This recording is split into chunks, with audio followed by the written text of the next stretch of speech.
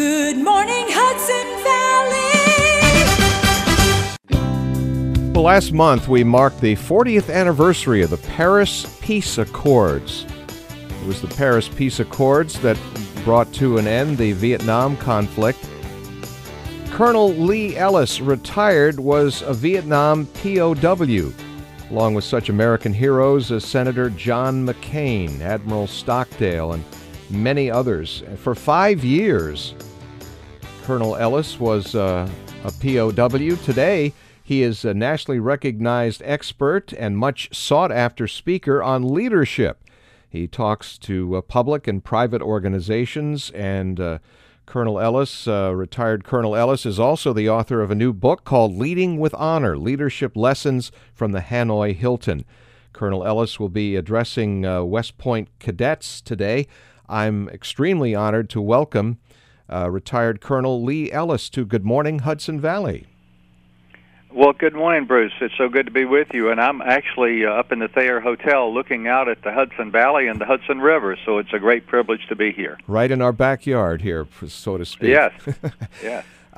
It is amazing. I was looking at some background on your story during your time as a POW. It's remarkable to me, and I actually served in Vietnam back in 1970. It's a long story. I was there for a lot shorter time than most people were, but when you were assigned to Vietnam, your tour of duty had was a finite period. You knew when it would be over, but as a prisoner of war, you had no such idea.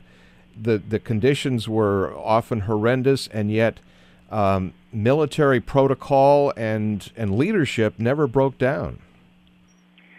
You know, that's so true, and that was a great thing that we had going for us. We had a good bit of military training.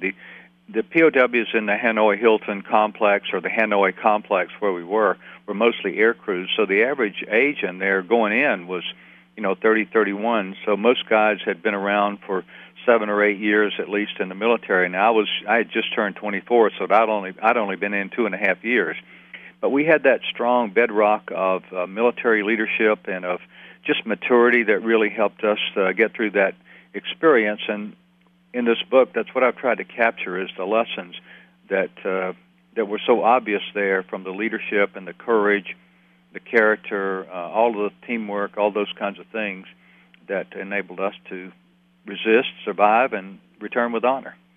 I'm sure people often wonder what keeps you going, what gives you hope in a situation like that.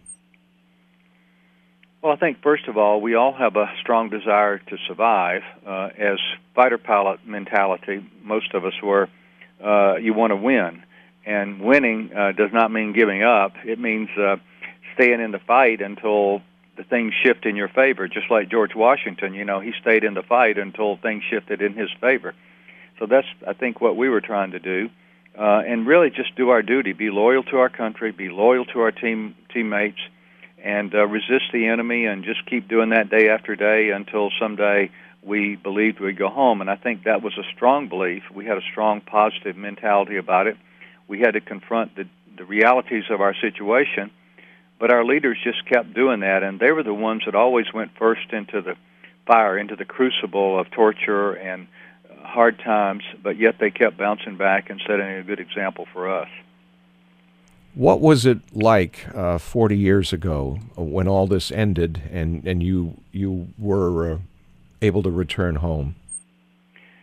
Well, one of my cellmates and I, we had a joke. You have to have humor, and we had this thing going between us, and he would say, "Is this the day?" And I'd say, "No, Jim, this is not the day." And I would say that to him, and he would say, "No, this is not the day." And then one day they called us in, and of course read the protocol to the agreements and told us that the war was over and that we would be going home over a period of 60 days in groups based on the U.S. final withdrawal from Vietnam. And then finally, on March the 14th, 1973, they told us to go down to the in room there in one of the buildings and go pick up our going home clothes. And as we picked up civilian clothes to wear walking out of there, and a pair of shoes which we hadn't had in 5.5 years, Jim looked over at me and said, Leon, which is my real name, this is the day. And when we got on that airplane and we broke ground at C-141 in Hanoi, man, we were screaming and yelling and stomping the floor, and it was almost too hard to believe. And then when we got over international water and they told us that over the intercom, again, the cheering started. It was one of those things that we always believed we'd go home, but then when we did, we were generally so emotionally flat, except for a couple of cheers there, that it was like, okay, we got to go home and see what this is really going to be like, because it's been so long. Well, sir, I wish we had more time to talk. You will be talking to West Point cadets today, and it was an honor to speak with you, and I wish you all the very, very best.